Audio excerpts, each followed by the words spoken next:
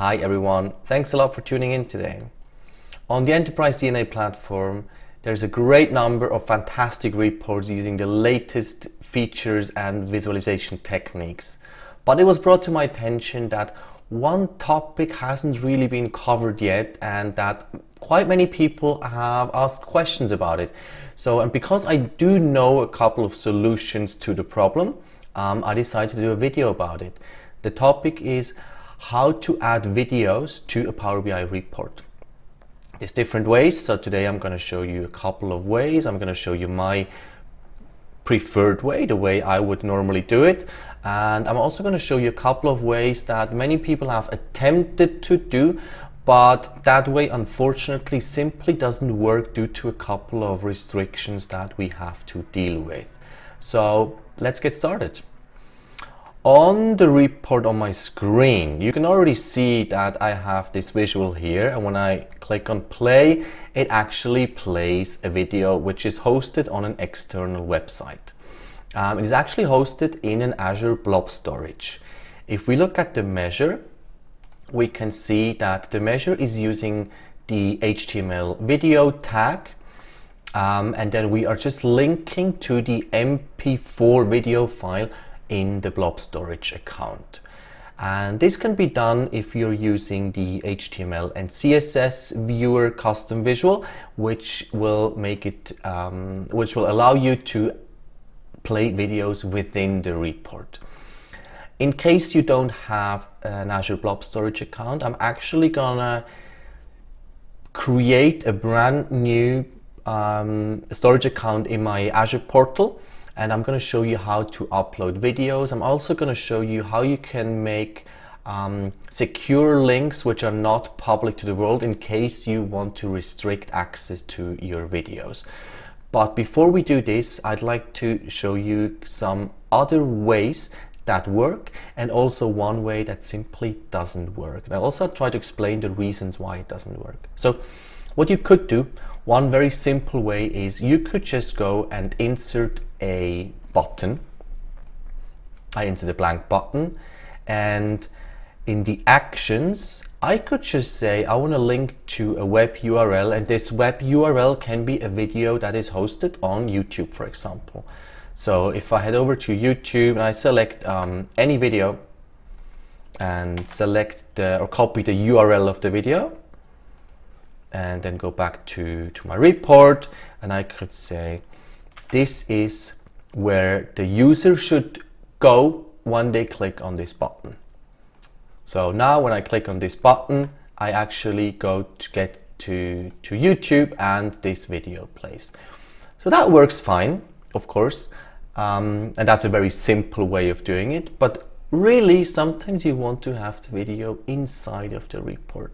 So, and you might say, okay, Azure Storage sounds good, but why would I do this? Why would I not just use a YouTube link? Well, that's exactly what a lot of people have tried, and that's the way that simply doesn't work. So if we go back to YouTube, and what we would do normally, we would go to share and we would get the embed link.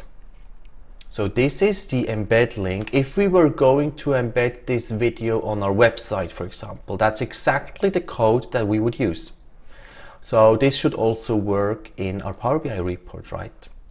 Well, let's see. I go back to the report and let me just create a new measure. I call this YouTube and paste in the code here. And whenever we add HTML code to DAX, we need to get rid of the double quotes and replace them with single quotes. So one way of doing this is we just highlight one of the double quotes, then we press Ctrl+Shift+L, which then highlights every double quote. Then we just type in a single quote. Yeah, that was not very smart. So single quote, and now every double quote has been replaced. We just need to add double quotes in the beginning and in the end. So that's the link that we would use on a website, and that should work. Let me just create a new page, add the visual again, and add our newly created YouTube measure. So we can already see that it does not play in Power BI Desktop, but there's no error message, which might be a bit confusing. So what happens if I publish this report to the Power BI service? Let me just do that. I publish it to the test workspace that I have created. And in the browser, once published, we will actually be able to see an error message. It will still be quite a technical error message, but let's look at it anyway. So the video still does not play, but in the browser I have more tools, and then I have developer tools, and every modern browser has this. It's just, it might look a little bit different, or it's a different way of finding it, but you have this in your browser. And then we get a couple of errors, right? And if we look at this, what's the error we have? So one of the errors coming from YouTube, so we see that something's wrong, YouTube is throwing an error, is because our custom visual, or every custom visual, is restricted in functionality. So we are custom visuals, technically they are inside of a restricted, of a sandboxed iframe element in the browser with limited functionality. So that's basically the reason why some functionality simply is not possible for us to do. And that's really, this is just what we can see here. We are in a sandboxed iframe that does not allow same origin, so we can simply not play this video from YouTube. So it's a combination of restrictions from YouTube and from Microsoft. So there's simply no workaround for that. There's no way we'll find a way around this. So this is exactly why I would recommend using an Azure Blob Storage, because then we are in full control of who and how the files can be accessed. Okay, let me show you how this can be set up. I am now in my Azure portal, and I have a test subscription, and when I select it, we can go to resource groups. And for test reasons, I'm going to create a brand new empty resource group. So I'm going to create a new group, and I will call it test video. I need to define which location I want this to be created. I choose Switzerland North and just create the resource group. Within the resource group, I then want to add a storage account. Storage account, just search for it, and it is the one from Microsoft. That's the one I want. I create it,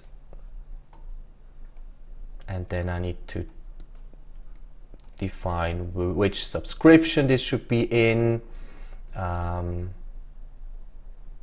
Yes, but I am the owner. I'm not sure about this error there, that's a bit strange, but let's just try to continue because I know I am the owner. Automatic Azure Management. Hang on, did I select the correct resource? Storage account. Let's see again. Yes, storage account. Great. That looks better. Okay, and I want to add it to the test video, and I call it video storage test. I can delete this later on again. Somebody else is using this name already, so I just add KTeam in the end. And where would I like this to be set up? I want this to be in Switzerland as well. Now, of course, with every Azure resource, there's a lot of settings that we can go through. I want to speed this up a little bit, so I'm just going to go with settings that just work for my specific case now. And also, as I said, I'm gonna probably delete this again after the demo anyway. So I'm not gonna spend too much time looking at how I create this, and I will just create it the way it is defined right now. The deployment of a new resource might take some time. We can see up here that currently it is still deploying, and once it is deployed, I think a storage account usually takes 1 or 2 minutes. I will head over to the storage account and upload the video. So my storage account has been created, and now I can start adding videos to it. So I'm going to enter the storage account, and in the storage browser select blob containers and add a new container. We just call it video, and then I need to decide whether I want to make it a private container or an anonymous container. I'm going to go with the private one, because the anonymous one, there it is quite simply. It means that everybody with the URL to the video or to the file within the container can access it. But the private one needs a bit more to set up. So let me create it in private, and then I'm just going to add a video to it. So I'm going to select upload, and I have a video prepared over here. Just drag and drop it, upload the video. So now when I select the video file, I get the URL.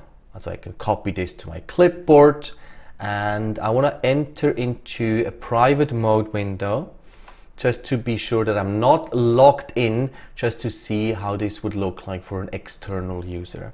So when I navigate to this URL, I get an error message because the blob container is set to private, so I simply don't have access to it. So what do I need to do? Because basically I want to be able to access this video. I go back into my Storage Explorer, and what I'm going to do is for the entire container, I'm going to add an SAS token. So I'm going to select Generate SAS, and my token should be valid starting from today until next year.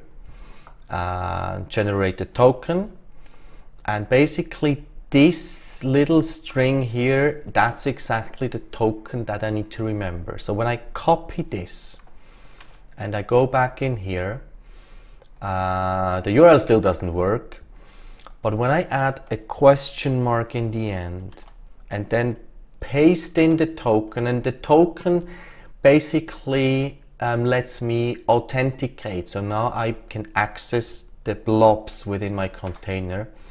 Now I can play the video.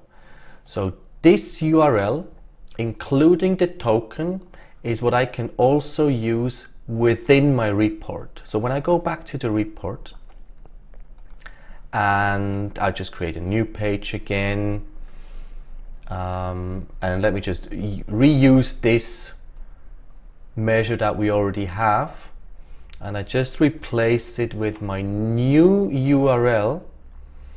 So we use the video tag. We also define that we want the video to fill 100% of the space of the visual. And of course we want to show the controls, so the play and pause button and so on. And that's it. And then we add the source, so the website, the URL of the actual file. And in this case, we also added this SAS token to it. So let's see what happens when I add the HTML and CSS viewer, get the video in here, and it should now play the video that we have just uploaded to the blob storage. And this works in private, so I need to have the SAS token, otherwise I cannot access it. Let me just quickly show you how you would do this without the SAS token. So if I go back to my storage account, I can just say that my video container now should be not private anymore, but we want to say that